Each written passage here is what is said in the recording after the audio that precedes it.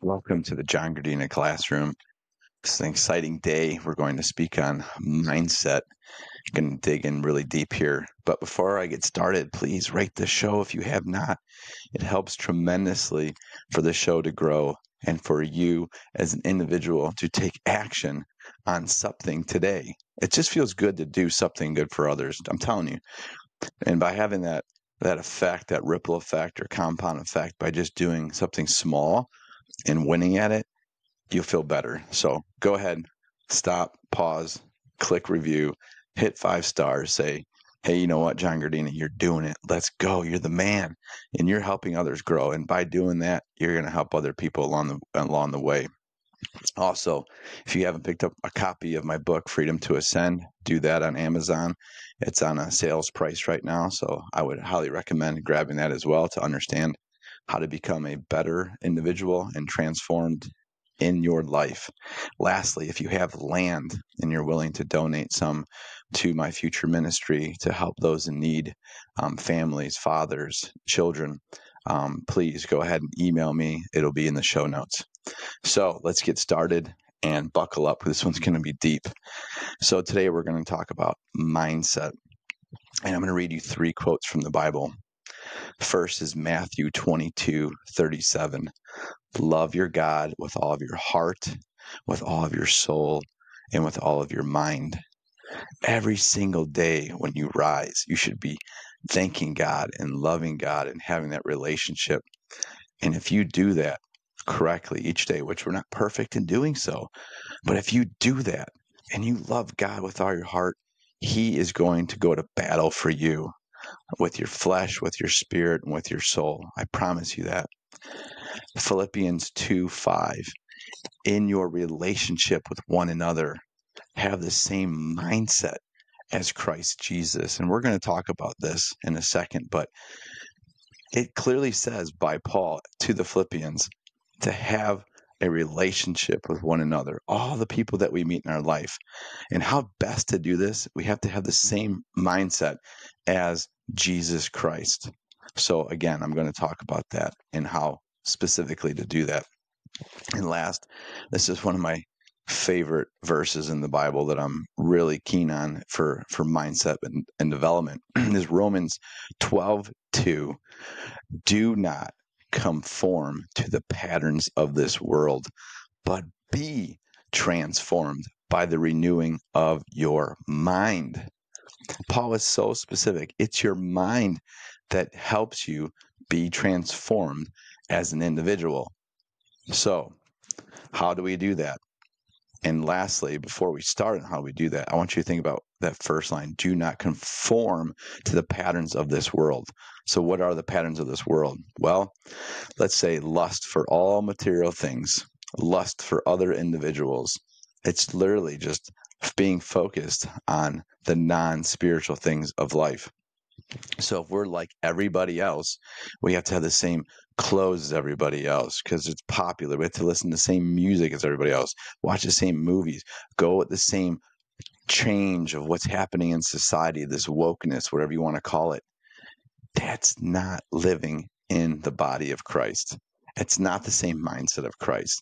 To be an outlier, to be a true Christian individual in society, is you cannot follow the way of society and the patterns that the world offers to you. And it's all sin. You have to understand that it's all sin. So to be rooted in the truth, you have to be rooted in the word. So let's get after the mindset now. That's very important, though, what I just said. So there's 7 points that I want to talk about of how to have a strong mindset. Number 1, resilience.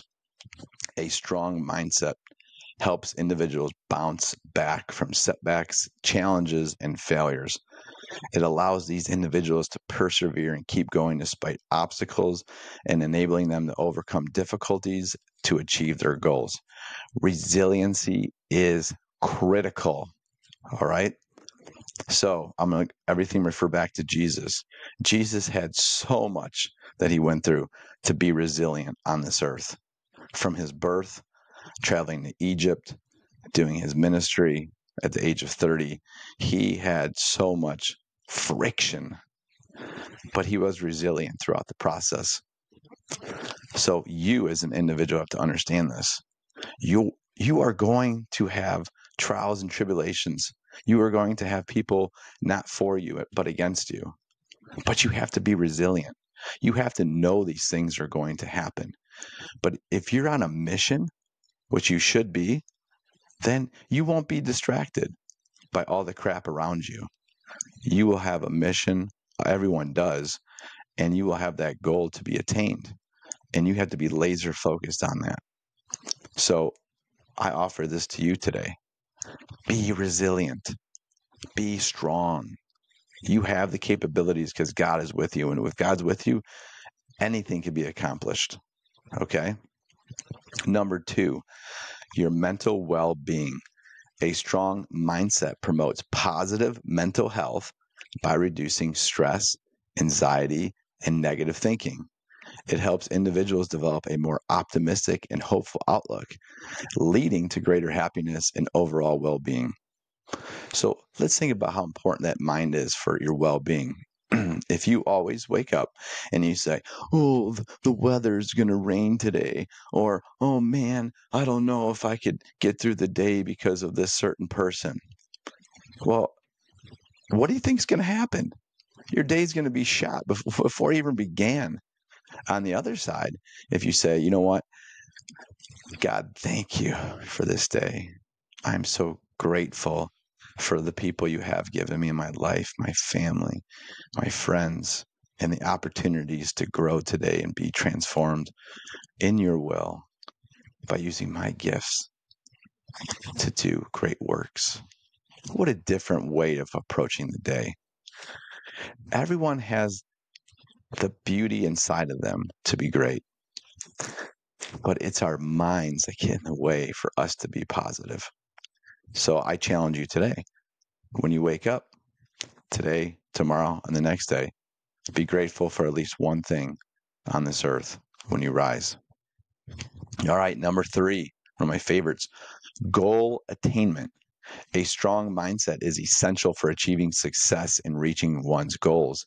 It provides individuals with the determination, the focus, and discipline needed to stay committed, work hard, and make necessary sacrifices to achieve their desired outcomes.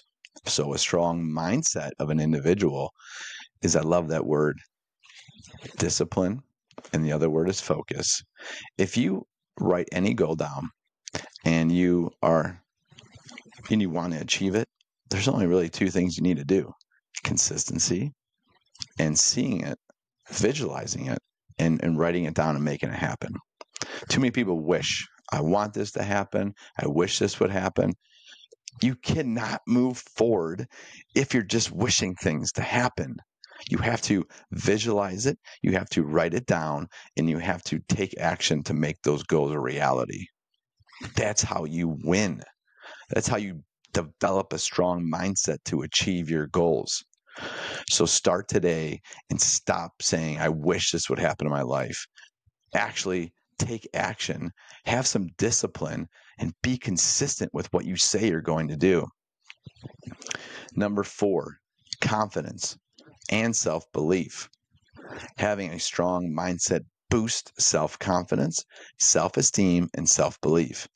It helps individuals trust their abilities, embrace challenges, like I said from number 1, and take risks, leading to increased personal growth and success.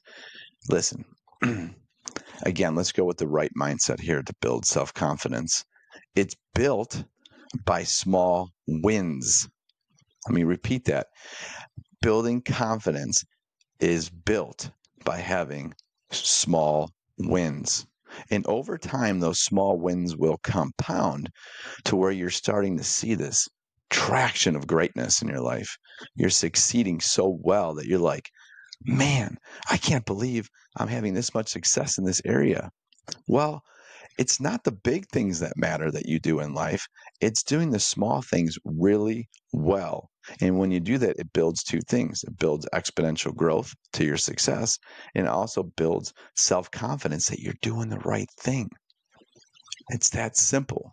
We all want more self-confidence. Think of it like a sport, right? If I go to the batting cage and I hit every day for 15 minutes and I see that ball just flying off my bat, just crushing it. By the time I get to the game, I feel pretty confident I'm going to destroy that ball off the pitcher's hand. It's that simple. But for some reason, we overcomplicate it and then we don't take action. And as a result, we are failing. So stop failing, turn it around, have small wins, and gain confidence. Number 5, adaptability. A strong mindset enables individuals to adapt to changing circumstances and embrace new opportunities.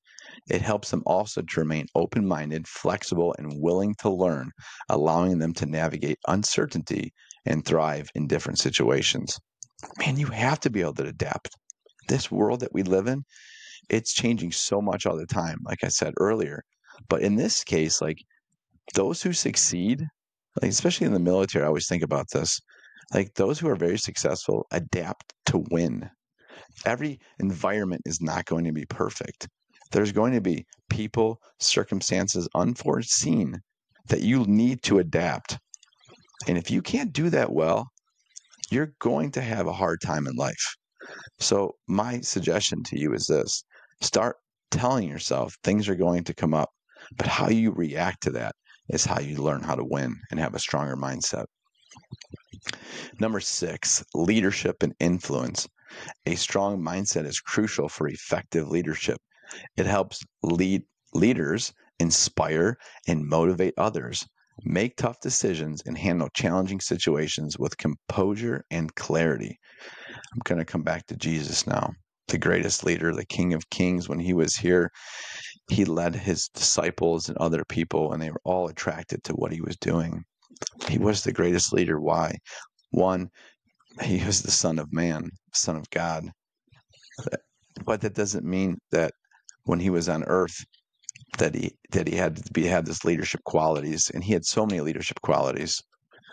So how can you become a leader? Again, we go back to Philippians 2:5, which I read earlier. You have to have the same mindset as Christ Jesus. There is no fear. Leaders don't have fear. They trust. So to have strong leadership, you have to trust God. To have strong leadership, you have to know your lane.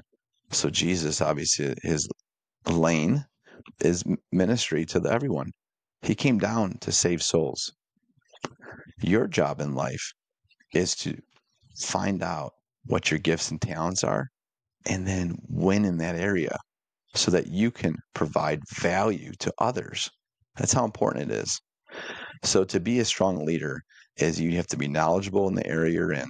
You have to have experience, and you have to trust that whatever you're doing through those experiences and through the knowledge and wisdom you have, that you're going to offer people a way to be transformed in their minds by inspiration and action. And you can do that. And that's what Jesus did. And that's why the majority of this world are Christians, because Jesus Christ, the King of Kings, came and he showed us the best way to model leadership by his words, his actions, and his ministerial gifts that he gave through healing and through peace. Okay, the last one here, number 7. This is called EI, emotional intelligence. A strong mindset enhances emotional intelligence, allowing individuals to better understand and manage their own emotions and those of others. It helps build better relationships, resolve conflicts, and communicates effectively. Whew, man. Let's break that down for a second. Emotional intelligence. You have to understand your emotions. Too many people, whether in person or through social media, they get so emotional. Everything's so emotional, very dramatic. Think about someone right now who overreacts to everything. Their mindset is not strong.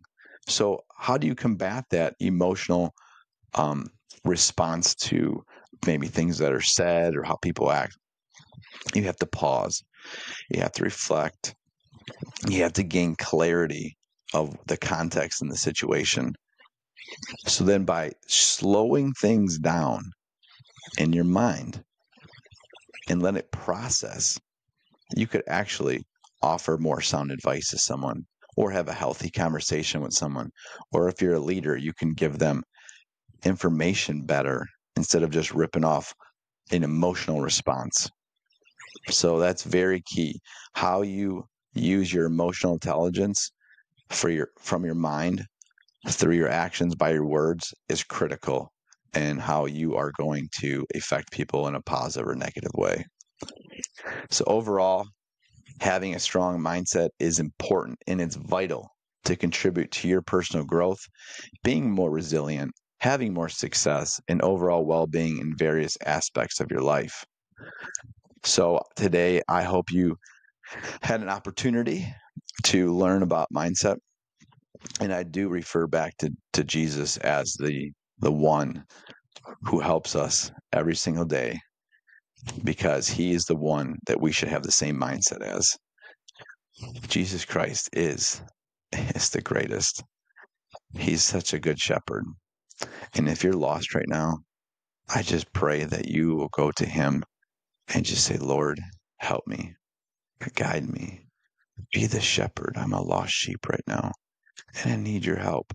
There's so many people out there right now who are suffering, who have no hope for their future for many different reasons, whether it's something that happened in their life from their past experiences to something they're going through right now where they feel like they can't get out of the hole.